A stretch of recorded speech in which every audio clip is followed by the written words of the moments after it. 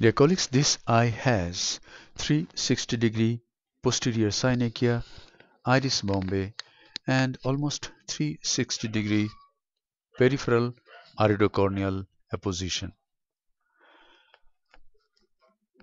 The patient underwent cataract surgery with intraocular lens implantation, and the patient developed severe anterior uveitis in the postoperative period.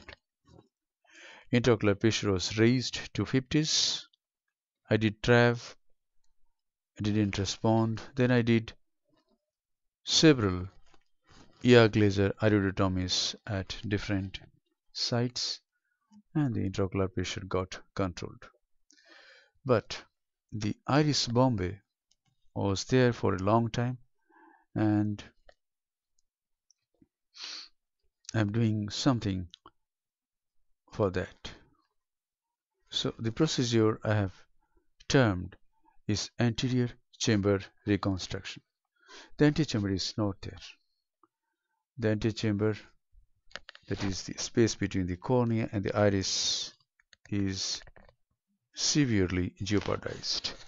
So what I'm going to do is, I made 2 entries. I'm using the Simcoe cannula, breaking the posterior synechia all around. There is adhesion between the anterior capsular rim and the iris. And so I'm breaking that synechia and pulling the iris towards the center and downwards. Downwards means towards the posterior capsule, towards the eye well. And thus, the anterior chamber is getting formed.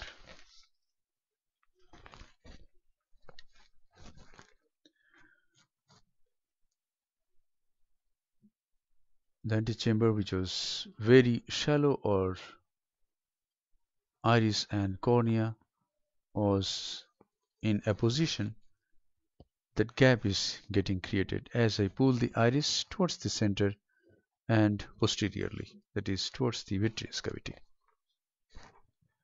And thus the anterior chamber has been reconstructed.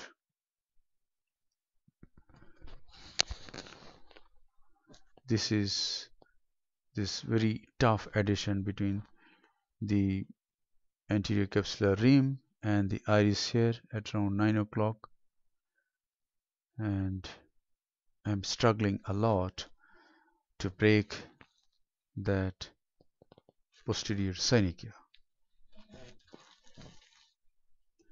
However, I could do that.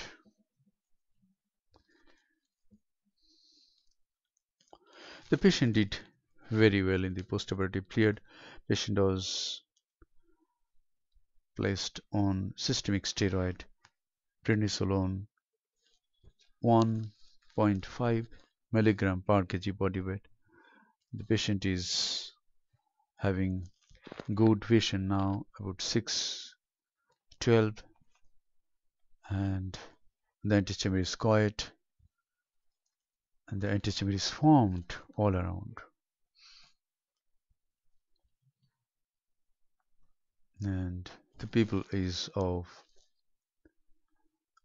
moderate size, though it didn't become to normal size, a little dilated still, but